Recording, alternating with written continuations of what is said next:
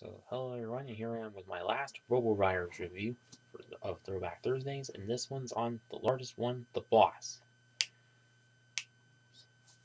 And so on the front of the box here, see Lego Technic logos and the amount of pieces, which is 125 pieces, and picture of the set that comes within. And set number 7516 has meant for 7 plus. Then Roboriders logo and his name, the boss. Then I flip it over. Oh, whoops. And here's the alternate build with and same stuff, and also can joint split into 3. Also to note is that I won't be showing this one in this video, just like I did with Throwback Millennia, a few Throwback Thursdays ago, and yeah. So now on to the booklet, which on the front of the booklet, same picture as on the front of the box and everything. And then flip to the back, it's actually a reversible thing, showing the combination model. And in the middle of this booklet, add for some older Technic sets.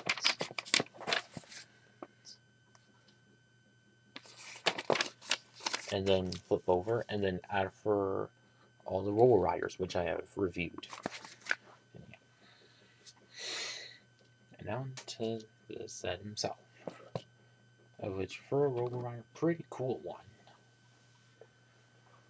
So just like what Dustin Onyx had is a throwbot head with a visor on it, and same feature as the others. But also, what's kind of neat is 2 of the large main body pieces for them, but used to move the wings, where you can turn the little bits of whoops and make these fold in and out. And also the same ducking feature,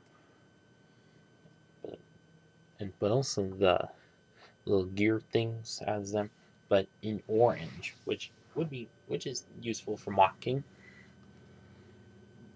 And just like what Millennia Throwbot had is the large wheels of which, and like it, they twirl and spin just fine. But do have some of the regular Roborider head pieces, but with a couple of flame prints on it to look like it's actually flying off and all. But the main feature, which is you can slide this off and it can fly off like on the box picture. And this lower part of which also still does the raise and lower and ducking feature. And also like Millennia Throwbot is also the little panel pieces with stickers on them, which you get a couple extra of in this set. And onto its wheels, which come in black. But the alternate model does have the same wheel shooting function as the others do. And also do one right here, and another right here. And you wonder, how tall is he compared to a regular Roborider and Bionicle sets? Compared to Swamp here, a good little bit taller, and compared to First Tahu here, almost about as tall as him, whereas the original Tawamata were half the price of them.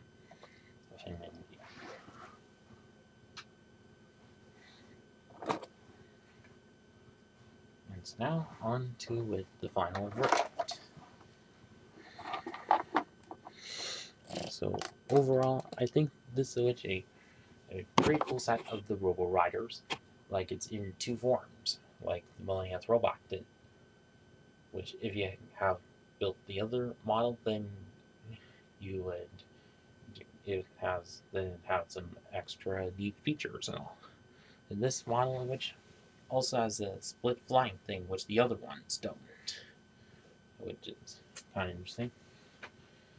So if you like still have this set and had good memories of it, then hope you cherish them.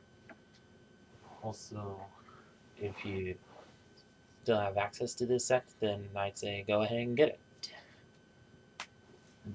And that's about it with this review for a Throwback Thursday.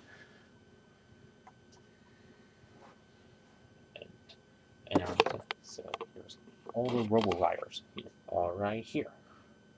So from right to left. So here we have Power, Dust, Onyx, Frost, Swamp, Lava, and the Boss. Well, minus the like small little polybag promo sets. But that'll be in a few. Will I get them in the future? Maybe. But here they are. At least they were an alright step in the for the construction line. Well, not as much as the Throwbots were, but at least until the until the start of Bionicle, that is, which will be next Throwback Thursday.